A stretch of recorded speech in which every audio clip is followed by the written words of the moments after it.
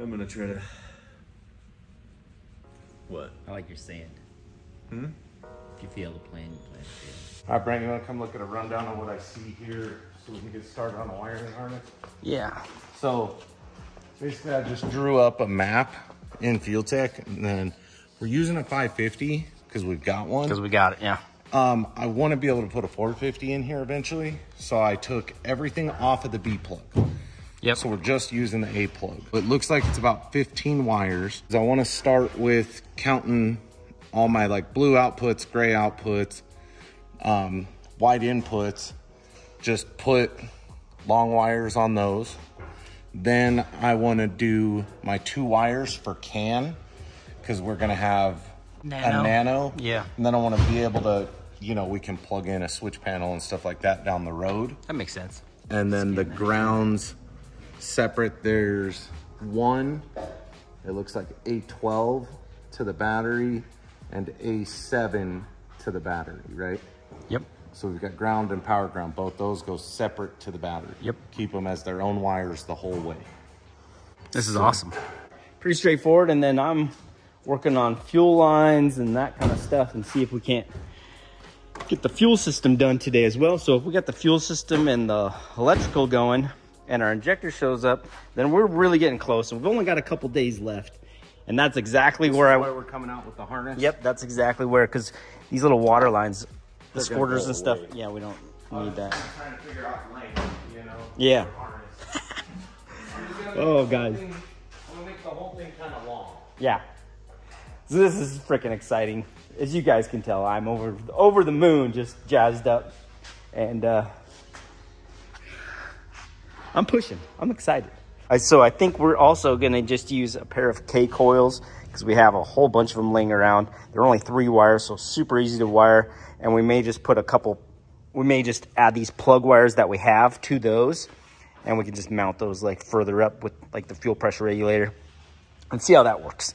It's all stuff we got laying around, and I think that's part of the fun with this is just, you know, as Jamie said in the last video, you know, we don't have any money in it, and it makes it a lot more fun, at least to me. So I'm going to keep pushing on this thing.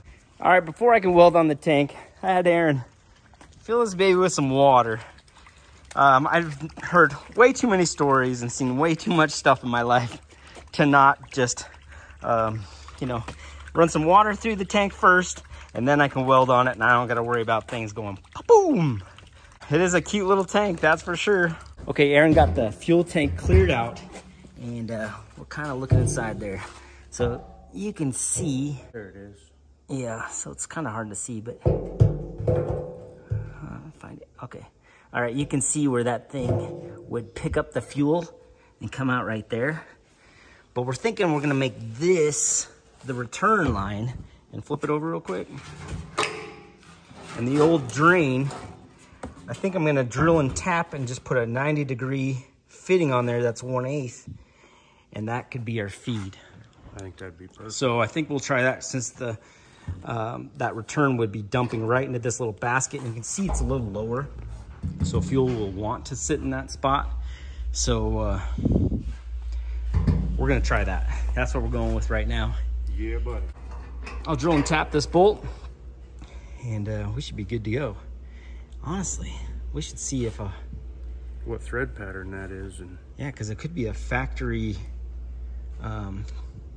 fuel feed, like off a filter on an EG, which already has the hole in it. That would be even better. Let's look at that, and we may see if the banjo bolt from an EG would just go on here, and then it'd just be a couple crush washers. That would be simple. All right, guys, so I put out the video from yesterday building the intake manifold. I just had a fan comment, and he just taught me something. So as he understood it, both cylinders move together. So I may pull the valve cover again and look at what the cans are doing, but I did put a couple welding rods in the spark plug holes and turned it down, and the pistons do move at the same time. So I'm hesitating on the harness for a second. Yeah, because I only need 1 coil output. Yeah. And then we'll just pair them. I'm thinking that's what's up. We'll just literally separate it out. Yeah. I'm thinking that as well.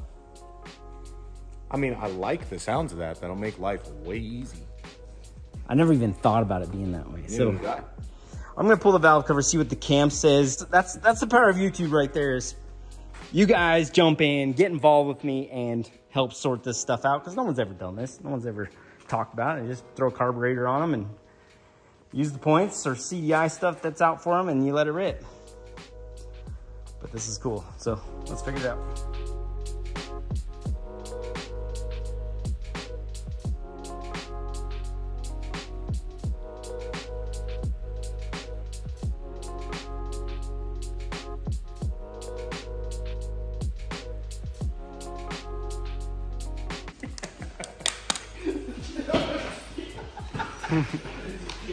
The dog and cat are chasing him around. Get him! Did you like how he took off running? Yeah. Did you see that? Ah! Don't get me wet again. Go off.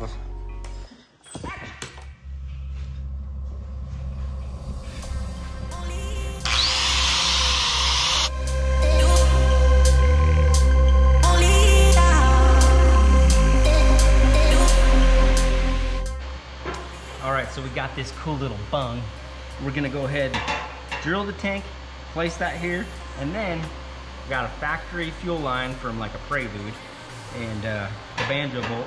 We'll just put it on here like this. It'll be kind of low profile. Should work out good. So get that baby welded, and we'll knock this out.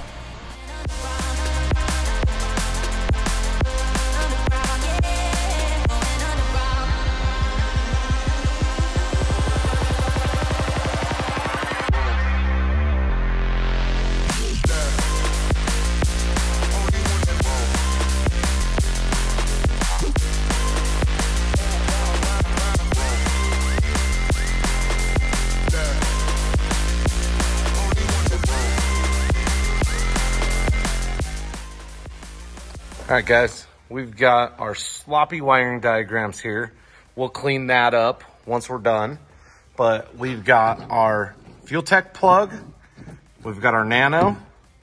This is gonna be our sub harness that stays inside of the car. And then this is gonna be our harness going into the engine bay. So we'll have to terminate everything there, and we'll have to terminate everything on this end, but here in the middle, we're good. So this will get loomed to the point of where it goes through the firewall. And this we can just loom, you know, once we figure out the length. So this wasn't too bad, actually. Put this back on. Put a bolt in this one, put the cap in this one, blow some air in there with some soapy water down there, and see if it does anything. And we'll know. There's a dead fly. That'd be the easy way to do it. Oh, and tap that, of course. But then we don't gotta worry about leaks. Should be okay. I think we got it. I do too, but I just hate going backwards when you could just take one step to go forward. Or two steps, you know? All right, guys, Jamie has got this all loomed up with all that. Oh, dude, it looks so cool. It should match the 70s feel, huh? Yeah. I dig that. How long do you think it's gonna be inside the car so I can loom inside the car? Not very long. I mean, you could look behind the steering wheel. I don't know if my head's gonna fit behind the steering wheel, bro. I'm a little big for that thing. No, you're not. That thing has got more room than you know what to do with. B-Dog drove this thing around all the time. Well, there's no crawling under the dash. The dash is right there. So where are you wanting to put the ECU in the wide van? Probably right in here somewhere, like a, unless you know somewhere cool. I mean, I guess it could be off the side of that shifter, but like, where's cool? Okay. So I just wanted to loom like the inside part of it. Yeah, to make it look all nice. Outside once we get it out. This is awesome. So what I'm doing is I'm setting it up as 2 cylinders. It's 2 1-cylinder inverted. And then on the RPM signal, we've got Hall 48-2, no cam signal, ignition, wasted spark, individual coils. fuel injection, semi-sequential 1 injector. 2 cylinders with 1 injector with 2 coils. Worst case scenario, we tell it it's a 4-cylinder. Yeah. And we run it semi-sequential. Yep. Or we run it wasted spark. Yep. That should do it. It's just 1 and 4. But I think this way will work. Okay. And it'll work either way with how I wired it. We got your injector piece. Hey, that's the piece we needed right there. This guy just welds onto a pipe. You put your injector in here. Little fitting in top with your line to it. Simple enough. Pretty simple. Looks like some different height spacers and bolts. Yeah, that looks great. All right, let's get this thing together. Woo! All right, so we used a K-series injector that was laying around, and we're kind of just gonna mark this where it needs to go. Looks like kind of just towards the bottom there. Or I could weld it to this and it could be half and half. Whatever we're thinking. Put it right behind that weld's fine. You should have hood clearance, right? Is it a 90? Do we have a 90? I do have a 90 fitting for that, yep. Do you know what thread that is? That's bigger than I thought. Yeah. You were thinking it was like 1/8 inch to dash. Yeah, I thought it'd be 1/8 inch, yeah. That looks quarter. Yeah. As long as we have a 90 there, I think we're plenty good on hood clearance. This is awesome. This is awesome. Shitty train, I got no sun, there's only rain, I wanna crash and numb this pain.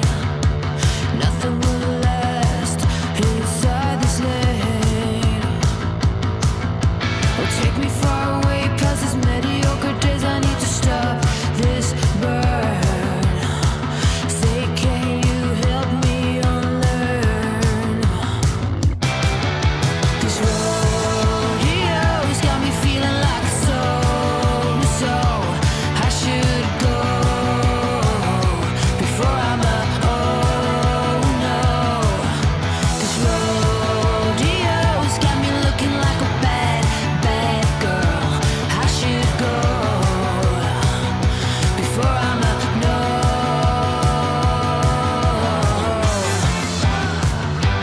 Forbidden fruit, it's not always right.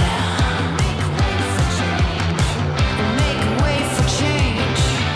Oh, shitty train, I know for certain I'm insane. Nothing can live here. The mud is so deep, I can't see. Now take me to another country, let me start over. Oh, I long for green hills, windmills, and 4-leaf clover. This rodeo's got me feeling like so I should go before I'm a oh no. This rodeo's got me looking like a bad girl. I should go before I'm a no.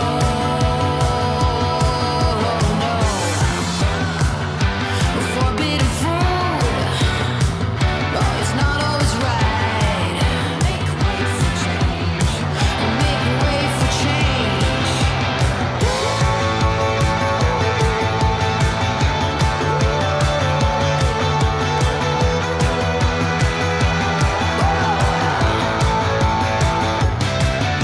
This rodeo's got me feeling like so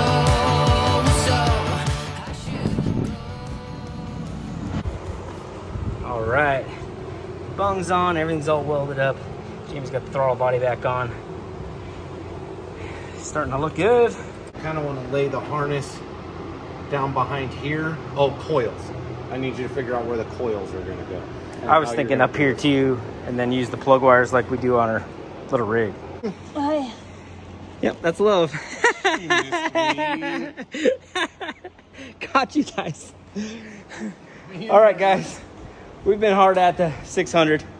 But John Jacobs just stopped by with the Mustang. Got some new turbos. And we're about to make some jam. So probably have a little break here from the 600. We're getting... It's okay. We can Yeah. take a break. We've made a lot of progress. Fingers are doing this from the wire. But things are looking really good. I'm I'm really stoked. I mean, there's the little wiring harness. Yeah, so it's all All good. come back like this, and then this will get, I just have to do the injector and this cylinder head ground, loom that, and then this is our coils. I've already got our grounds over here to the battery, so we're almost done out here. I love it. So, get close. It is freaking awesome. Right now I'm working on fuel filter.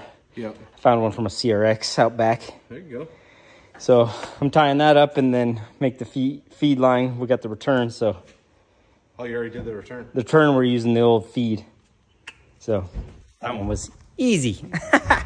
Yeah, so we'll have John's on the dyno in just a second. Get ready, because we're gonna make some serious power.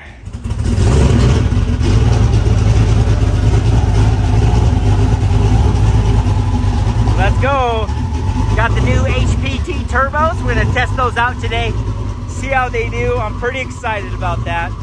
You guys have seen this on the channel multiple times when we built all the turbo manifolds and all that stuff and exhaust systems.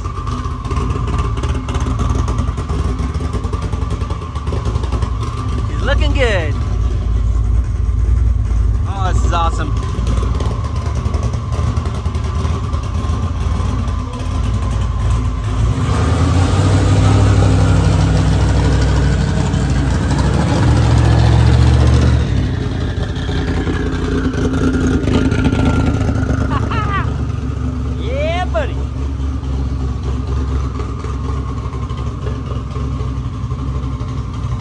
I think she's gonna roll just fine. Yeah. I guess you could have sauced it while you did that. I figured pulling the first pull went like, I don't know, 10 pounds, 20 pounds, something like that. Yeah, something like that. See, everything's wired except the coils in the ground. And see, your trigger is under here, your injector runs up from here, you got a ground, you got your TPS. It's just we're putting new cover sheets on all the TPS reports before they go out now, so if you could go ahead and try to remember to do that from now on, that'd be great. All right. So we don't really need those to make it run, and we're on a 4th of July time frame. Yeah. It's like the 5th of July, we're late. It's not 5th yet. I mean, not too bad for the first time on a wiring harness. It looks all right. Nope, it'll work great. Yeah, the intake looks sweet. Dude, it's cool, huh? Huh? The Robo-Peter? That's what they call it now. Thanks. They're calling it Cisnero Speedworks. Yeah, it's Cisnero Speedworks. They call it the Robo-Peter. Thanks, Tommy.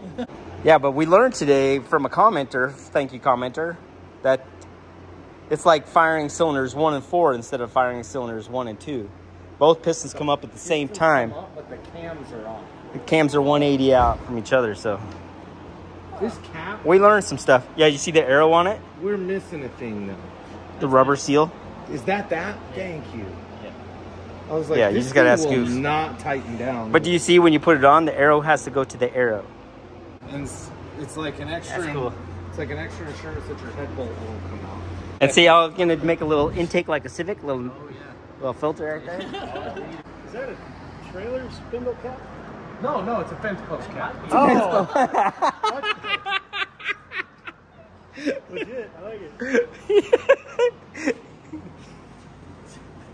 If somebody's gonna go to grease their bearings and be mad, I'll put my cap back on. But it's for No, it's now, fences, yeah. never mind. Now someone's gonna try to grab the top of the fence and cut their hands. The neighbors are missing a fence post. I got that 10-pound tune loaded if you're feeling froggy. I'm feeling froggy. You want me to drive or you want to drive? Oh, you can go ahead. Okay. I'll just be over here now. I never mind. I love the violence. Tighten these down a little more. Yeah, I'm gonna we grab got my headphones and get all jacked up, HPT ready. 7880s right there. 7880s, that's what they are? Yes, sir. They are sweet. Look pretty good. Oh, I'm excited for this. So we'll see what she does. Oh, this is awesome. All right, first pull, we're gonna do it at 10 pounds. It's cold. Probably about 9. What? 9's fine. 9's okay? 9,000?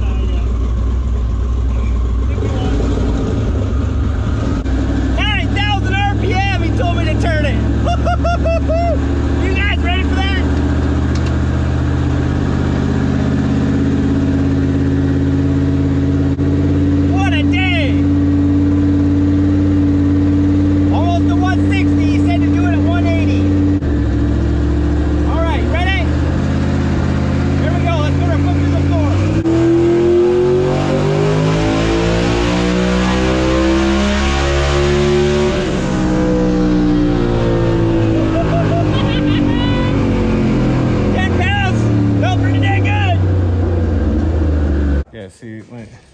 16 on the boost, and then it fell to So it 13. overshot and then pulled it down, and then it started climbing back up. Yeah.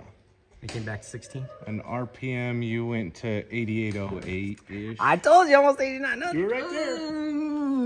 Okay, 8833. 88.33. And it was like 14 pounds at the end. So Okay. it did come back down. Okay. So it was hunting. So this looks just like the boost. So, But new turbos, so things have changed a little bit. That's pretty good power though for not a lot of boost. Yeah, I think someone just needs one of these. I think she'll run. We found one. So I just welded these new flanges on the other day, and they actually look pretty darn good. I didn't get to see them. You know, we didn't have the car to fit them. You just kind of measured it out. Yep.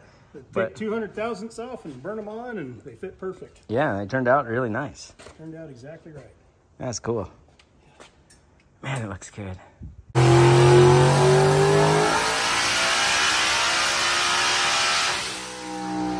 wave ladder. 1343. Wave ladder. Singing. Yeah, that thing is still singing. 23 pounds. Come check this out, John. Still spinning. Look how fast that one is still spinning. This one stopped already. Yeah. Hey, Jamie I just just spun hit that. It that went up. one But just this to one, make like, sure. it doesn't even look like it's ready to stop. The 68s were always dead heat.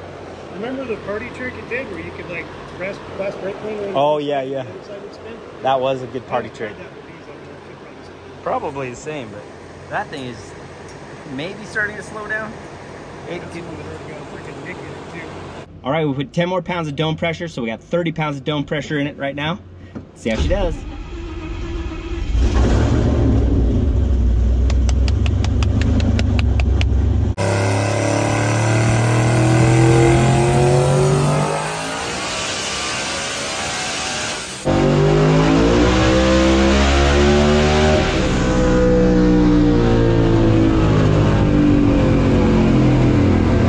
Takes a lot of focus once you got that big power.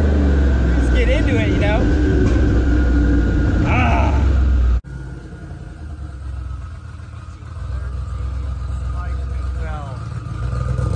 Yeah. 1813 it spiked and it fell. Okay. And it fell to...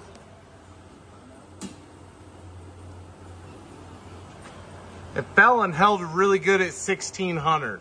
1600 and stayed there. Man, it was on a mission, wasn't it? Yeah.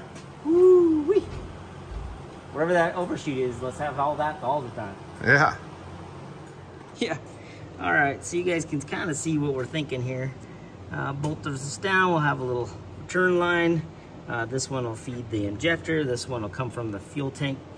And that's it. That's our sweet fuel system. Yep. I've just got the coils that I'm wiring right now. You were wanting to mount those like here? Yep. That's kind of what you were thinking. Yep. So, And we'll just run the spark plug wires right off of those. yep. Just one here, one here. So I'm pretty darn close. I've just got coils left out here. Yeah, it's And then close. we've got relays inside. Get those relays wired and we'll be game on. Yeah. But let's go make 2,000 horsepower real quick.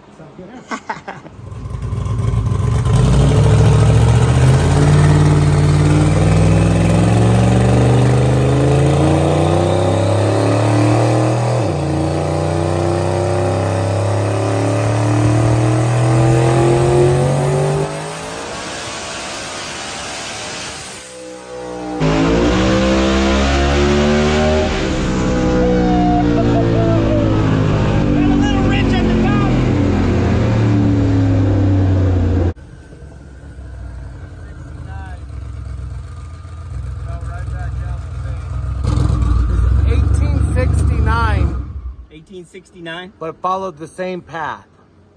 So we do got a converter issue, huh? That's what it seems like. We'll pull the log and look at it. Okay. So it gained a touch more here in the middle, but for what we put in it, I don't think it gained what it should have. Yeah. So by the end, we were at the same. They were pretty much the same. I know it was a touch richer because we added the other pump, but I don't think it was enough to kill it that bad. Yeah. And with the, so the curve is following the converter pressure 100% too.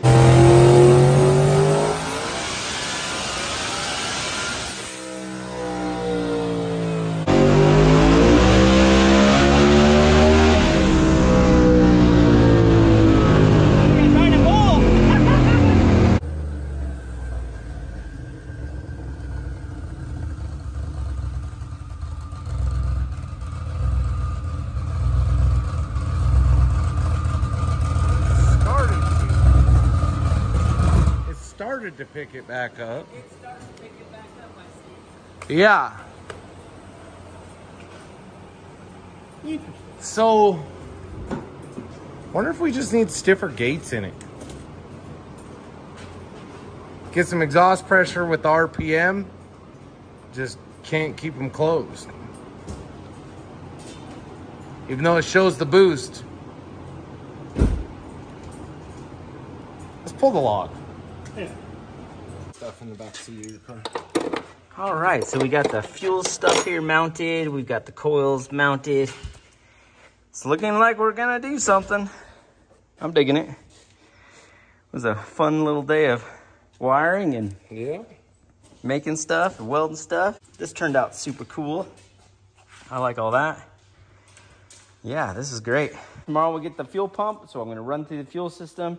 I gotta do some relaying, a little bit of stuff, and this thing will be ready to rock. So we're right there. I am super excited about this. Game on. Game on. Exciting. It is pretty cool. Also, guys, remember, August 10th, get your tickets. So in the description, we've got a link to pre-purchase your tickets. If you pre-purchase your tickets, you get an event shirt with it. Chach did a killer job on that. Thanks, Josh. So those things are sweet. They have all the sponsors on it and everything, and we thank all the sponsors. If you guys pre-register, you can also camp at the track on Friday night. You can stay at the track Friday night. There is a test and tune going on Friday. So if you're pre-registered Saturday, you can come in, check out the test and tune on Friday. And if you want to test your car, it's only $35 for a tech card on Friday, and that's all you have to pay. You don't have to pay spectator fees. You don't have to pay to camp or anything. So which is awesome, because we're going to be out there Friday night. We're going to be setting up Saturday morning. So seeing you guys out there will be epic. What's that? Hopefully testing the Freedom Center probably. Yeah. Hopefully test. Yeah, that's after you it. get this done, we've got all the parts, so you got to get your hot rod together. I'm going to get all my hot rods together after this hot rod. So we're getting close, guys. So that's going to do it for tonight. We made a lot of good progress, and I'm pretty stoked. So I'll catch you guys tomorrow, and have a good night.